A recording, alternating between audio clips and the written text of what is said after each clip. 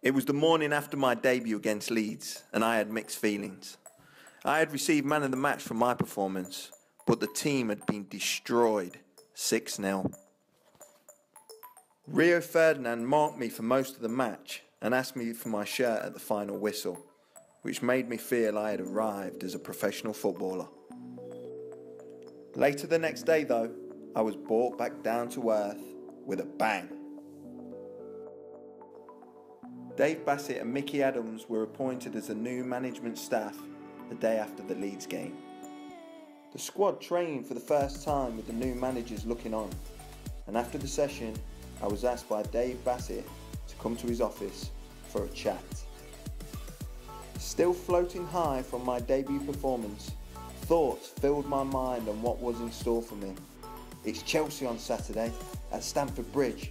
He's going to tell me I'm starting, or we watched you play last evening, you were great, or something along those lines. But what he actually said couldn't have deflated me any quicker, and once again it taught me how quickly things in football can change.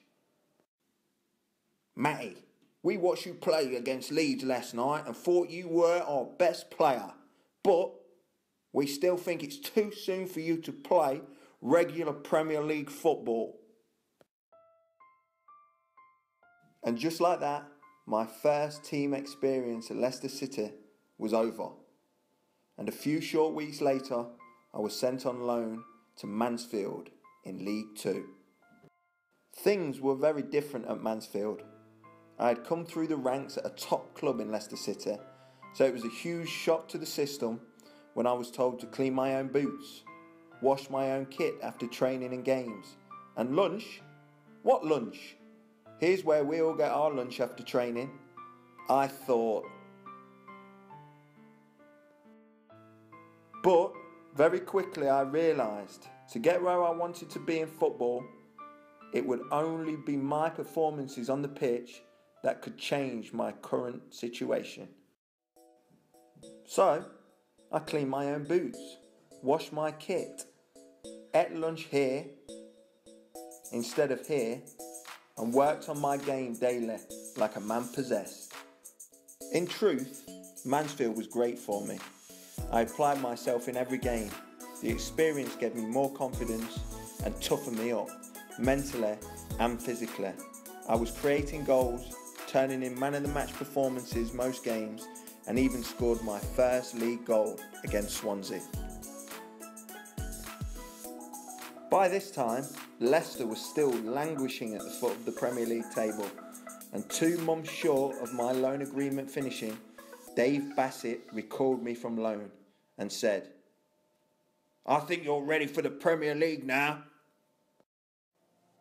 I returned to Leicester and went straight into the first team. I played the next 15 games on the bounce, picking up MOM awards, star player shout-outs in the newspapers, and I won Young Player of the Year from the club, the fans and the local press. There was one remaining Premier League fixture before the end of the season, and it was a big one. Leicester had already been relegated, but this proved to be a very significant game for the club. It was to be the last ever game at Filbert Street, Leicester's home since 1891. People were stating before the game how great it would be for a local boy and lifelong fan of the club to score the last ever goal at Filbert Street. And in all honesty, I hadn't thought about it once. But thankfully, all went to plan.